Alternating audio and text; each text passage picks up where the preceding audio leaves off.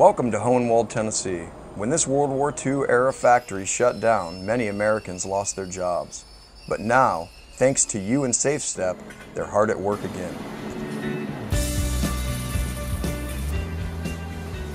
I'm Daniel Oliver, and I'm in charge of operations at the SafeStep manufacturing facility in Hohenwald, Tennessee. Before each part can start its process, the molds have to be free of any debris, dirt.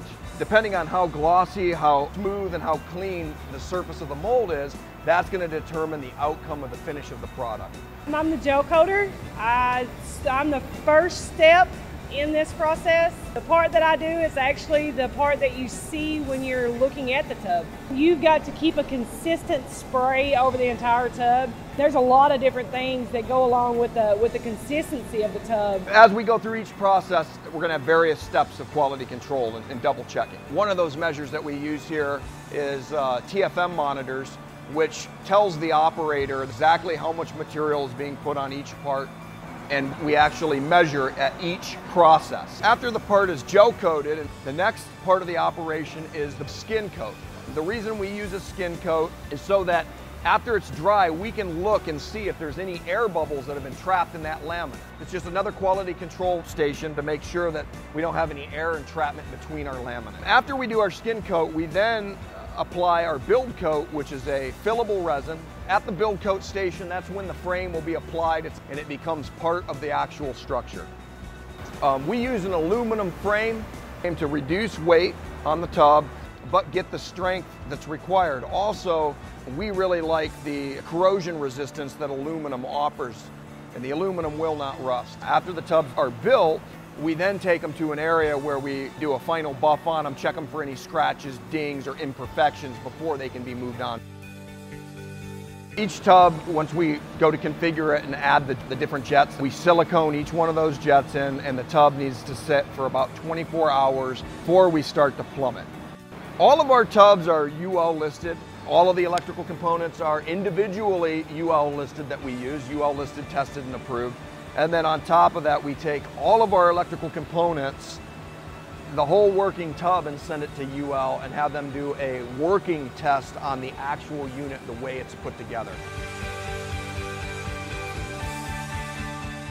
We form the front part of the door through the same process that we do the skirts, through the thermal forming.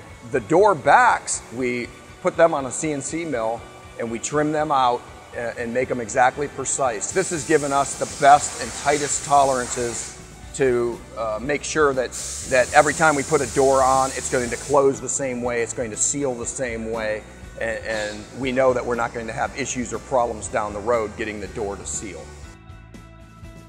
Every single tub that we manufacture here is water tested. My name is Keith Bobo. I'm a water tester for SafeStep tubs. The first thing I do when I pull a tub up is I want to make sure it's cleaned out. So I'll spray it out, make sure that there's no dust or anything, and then I plug it in and I make sure right away that the heated seat comes on, and then I cycle it through all the light cycles. And when I get done with that, then I begin to fill it with water. And as it fills, I'll run it for 20 minutes to make sure that it fully cycles to a 20-minute cycle, and it builds up pressure to make sure it don't leak. After we do that, we go through one final inspection where the tubs are completely cleaned, buffed, checked for any imperfections prior to being boxed up. Once they're boxed up, they are placed out in the warehouse and they're ready to be delivered.